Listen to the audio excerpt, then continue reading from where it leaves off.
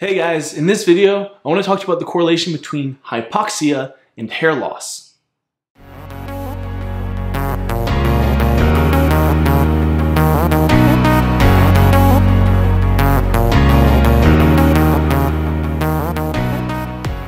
Alright, so first and foremost, what is hypoxia? If you're not familiar with our YouTube channel, if you haven't seen our videos or heard of this condition, let's clear it up first so you know what we're talking about here in this video. So hypoxia, in the simplest of terms, means oxygen deprivation.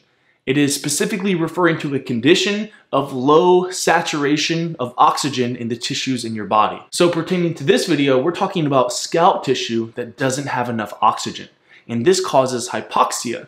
And hypoxia typically precedes inflammation and often fibrosis. So one of the underlying precursors to scalp fibrosis that's implicated in baldness is typically hypoxia. In fact, this has even been verified by studies like this one, where they point out that there is a relative microvascular insufficiency to regions of the scalp that lose hair in male pattern baldness. We have identified a previously unreported tissue hypoxia in bald scalp compared to hair-bearing scalp. So in other words, what that study is pointing out is that in the scalps of balding men, wherever there is a loss of hair, wherever there's a bald region, there is a lack of oxygen. So at this point, perhaps you're thinking, well, if hypoxia is just a lack of oxygen, maybe all I need to do is breathe more deeply. I need to do some sort of breathing exercises, meditations, because I've heard I don't breathe deep enough and this is causing a stress, and this is why my hair is falling out. Well, this is only partially true. That could definitely be beneficial,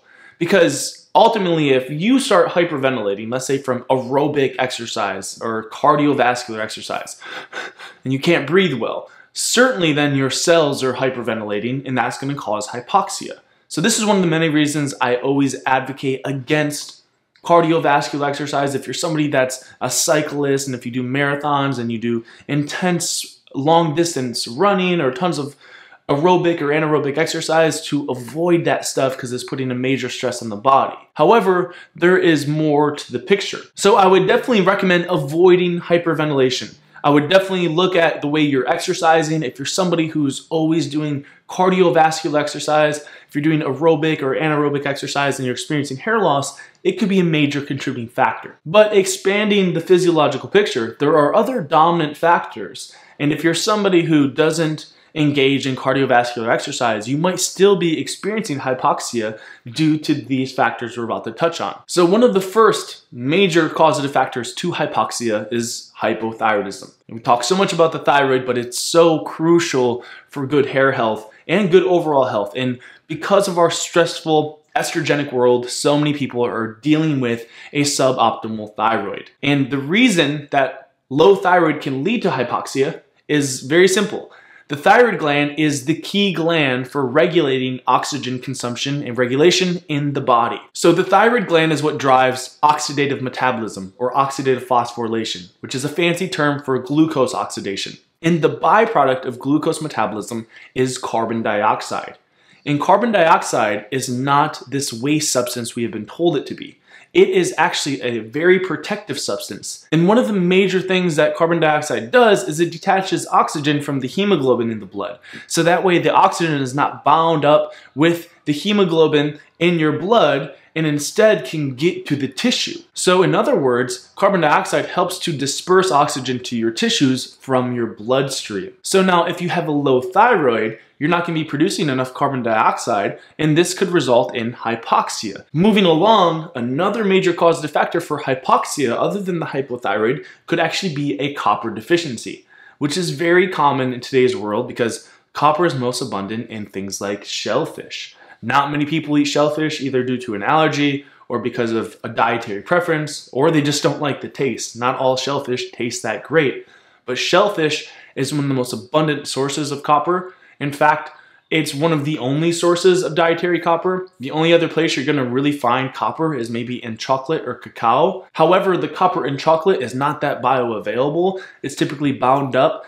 with phytates and lectins that make it unavailable for assimilation. So your best sources of copper are going to be in shellfish, which a lot of people don't consume. Now, the basic reason that low levels of copper can cause hypoxia is because copper through a series of complex physiological and chemical mechanisms, actually activates oxygen. So copper activates oxygen and makes it available for your cells and tissues to use, very similarly to what carbon dioxide does. And here are a few of the ways that copper specifically is responsible for the activation of oxygen and ultimately feeding the hair follicle, and when copper is low, how it can contribute to hypoxia and hair loss. So first and foremost, copper is actually responsible for about 90% of the ATP produced in the electron transport chain, which is one of the processes, chemical processes that occur through oxidative phosphorylation, which is basically the oxidation of glucose ultimately into ATP. So copper is actually one of the substrates, the building blocks of an enzyme known as cytochrome C oxidase. And cytochrome C oxidase is responsible for the transport of electrons ultimately into oxygen. And perhaps the simplest way to look at this without getting into the complex chemistry is that without sufficient copper levels, then you're not going to be able to activate cytochrome C oxidase, and then you're not going to be able to produce enough oxygen and ultimately not enough ATP or energy. So low copper levels means low energy levels. So as I've talked about in previous videos, cytochrome C oxidase is an enzyme that is actually activated by the sun as well. So copper activates this, but also when you're in the presence of the sun interacts with the mitochondria and it can stimulate cytochrome oxidase to basically turn on the mitochondria to produce more energy or ATP. So this is one of the complex reasons that the sun feels so energizing and why the sun can actually activate and promote healthy hair growth, which is one of the things that we talk about so frequently in the Forever Healthy Hair course, that getting adequate sunlight is essential for good hair growth.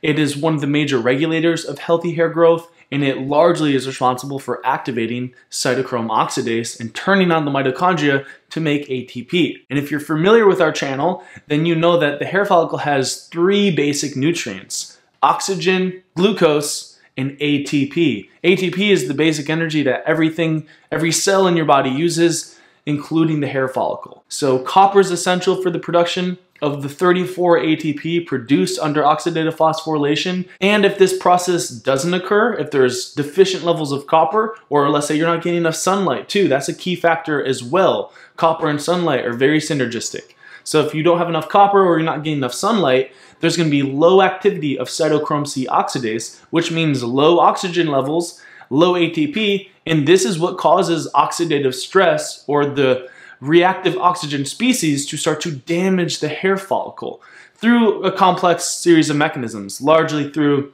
the inability to get oxygen, which is going to cause oxidative stress, but also through the downregulation of antioxidants and free radical scavengers like superoxide dismutase. In fact, if we look at a research paper here on the roles of oxidative stress in androgenic alopecia, this study found that there is a superoxide dismutase dysfunction in the red blood cells of people with androgenic alopecia. In this whole process we're talking about here, the low levels of copper, the insufficient activity of cytochrome C oxidase, and the whole dysfunctioning of the electron transport chain is one of the major reasons that there's low levels of SOD. Now, if you haven't understood anything I've said so far, let's just take a quick look at this study to simplify things. This study basically indicates very clearly that the levels of copper in men and women who have androgenic alopecia are significantly lower than those who do not have it. And that's one of the major points I want to get across in this video. Androgenic alopecia is not caused by androgens. That's just a misunderstanding of the science, a misinterpretation of what's actually going on. And even the male pattern baldness is not some gender-specific mutation or unfortunate fate. Because you're a man, you're going to go bald and you're inferior in this way or something. The fact of the matter is, research like this and the research that we share on these videos just further verifies that hair loss is a symptom, meaning that it's a sign that something's not working correct in your body. Now, this isn't to invalidate you and say if you're experiencing hair loss, something's wrong with you. You're a sick person. No, but what it's saying is that just like getting a cold, just like getting a skin rash or some sort of other health symptoms, that your body is trying to give you a sign and say, hey, something's off. Something's not working right. Let's figure this out. Now, unfortunately, with hair loss, unlike other health imbalances or symptoms, we have been told less about what's actually going on, so therefore the problem persists and we don't solve it like we do acne and other issues. But this is actually the good news, because the whole genetic theory, the whole androgenetic theory or androgenic theory actually just makes you a victim. It says, hey, this is just genetic. Poor you, there's nothing you can do about it. You just gotta suffer. You were born genetically inferior. However, exposing the actual underlying pathology and physiology tells you, hey, there is something you can do about it.